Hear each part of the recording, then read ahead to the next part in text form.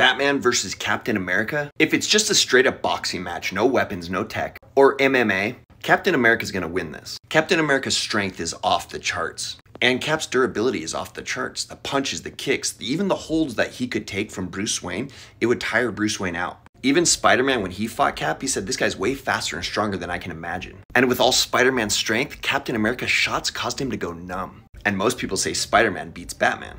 And remember, we're just talking about combat in the ring right now. And I know what a lot of people are going to say, but Toy Blaster, Batman is a ninja. That is true, but people forget that over the years, Steve Rogers was trained and mastered just about every single martial arts. Steve is also an expert in acrobatics and gymnastics. Captain America's strength, his durability, his speed, his skill, ultimately he wins in the combat sport. But if they're out on the rooftops, if they're in the city, if they're in an alleyway, Cap has his shield